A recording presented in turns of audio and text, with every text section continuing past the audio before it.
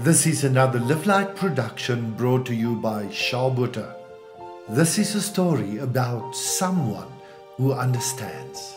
A pet shop owner placed a sign above his door that said, "Puppies for sale." Signs like this always have a way of attracting young children.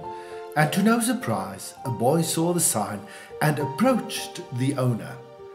How much are you going to sell the puppies for, sir?" he asked.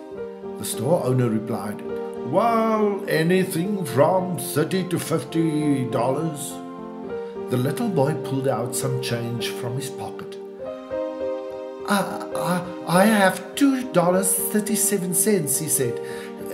Can I please look at them?" The shop owner smiled and whistled. Out of the kennel came Lady, who ran down the aisle of his shop, followed by 5 teeny tiny balls of fur. But one puppy was lagging considerably behind. Immediately the little boy singled out the lagging, limping puppy and said, What's wrong with that little dog, sir?" The shop owner explained that the veterinarian had examined the little puppy and had discovered it didn't have a hip socket. It would always limp.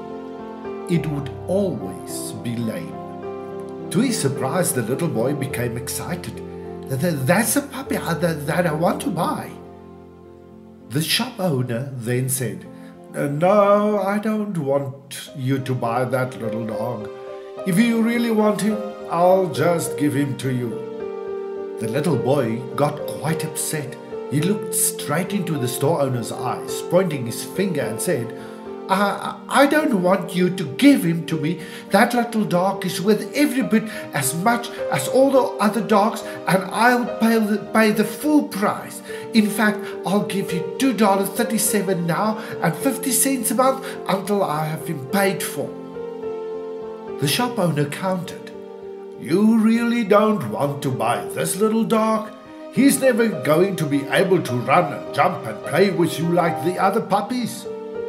To his surprise, the little boy reached down and rolled up his pant leg to reveal a badly twisted, crippled left leg supported by a big metal brace. He then looked at the shop owner and softly replied, Well, I don't run so well myself, and the little puppy will need someone who understands." The shop owner hesitated a bit, and then tears started rolling over his cheeks.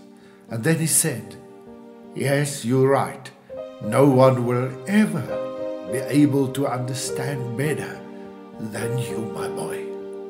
Even though you and I are also crippled, having braces on our bodies perhaps, or in our hearts, or in our heads, yet we are worth so much that the God of love has paid the full price for you and me by sending His Son to this world for crippled people.